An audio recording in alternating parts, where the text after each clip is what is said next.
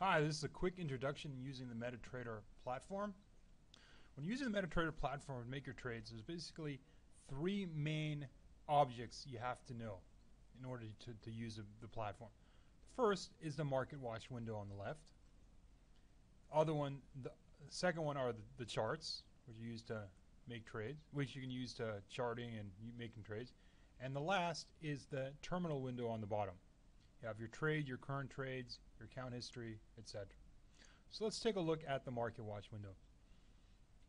Market Watch window has all of the symbols that you'll be able to trade. You can scroll down and see everything there. In addition, you can also make trades directly on the Market Watch window by simply clicking on your order.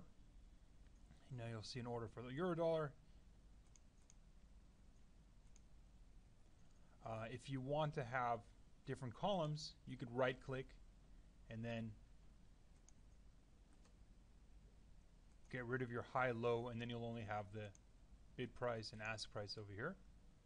If you want to then add your high lows, so you know where the high and the low of the day is, you can also just right click and add that. Or if you want to know the exact time, you can also just right click and add that column for time. Next are our charts.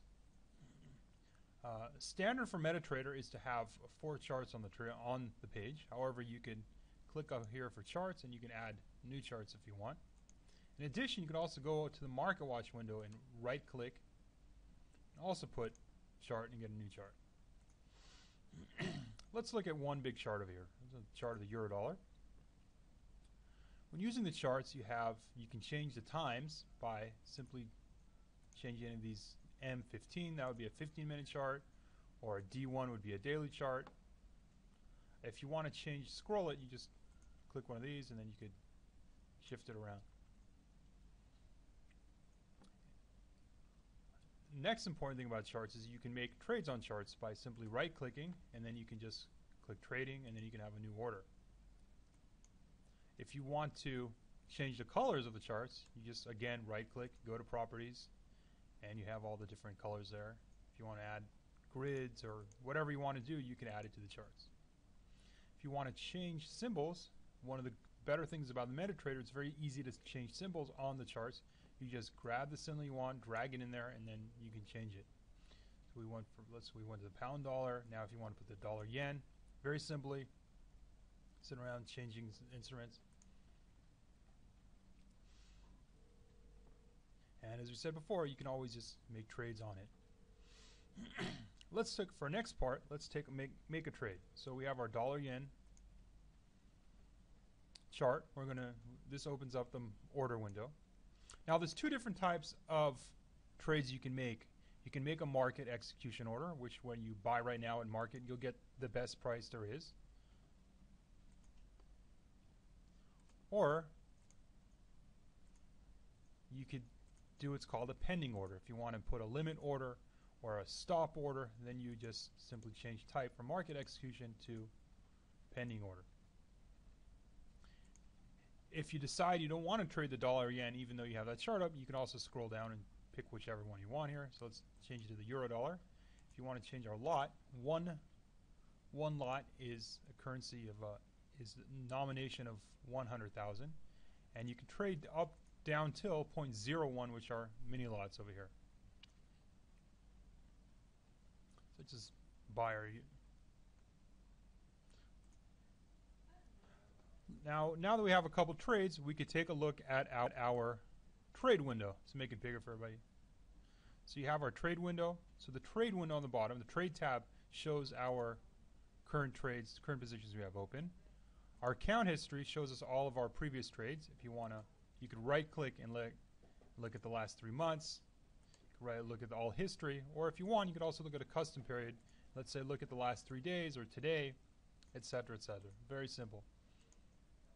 On our trade window, you'll see your current trades. You'll see our profit or loss on the current position, whether it's a buy order, the size of the trade, what symbol we're trading.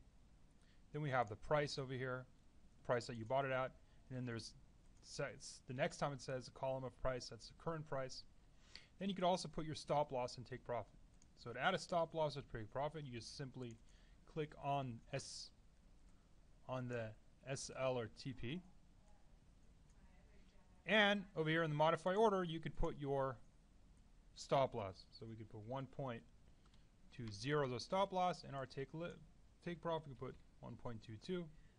Whatever you want, you could put it right there, and then you just click modify, and now you've entered your stop loss and your take profit. Now we see over here for SL and TP, we see our stop loss and take profit orders there. If you want to change it, you just click on it again. If you want to remove them, you just press 0.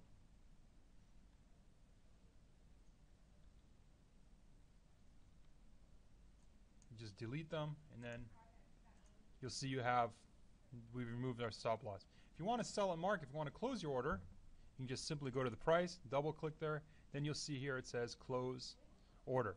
Now, if we want to add to our order, we could press buy. If we click on the sell order, we'll have what's called a hedge position.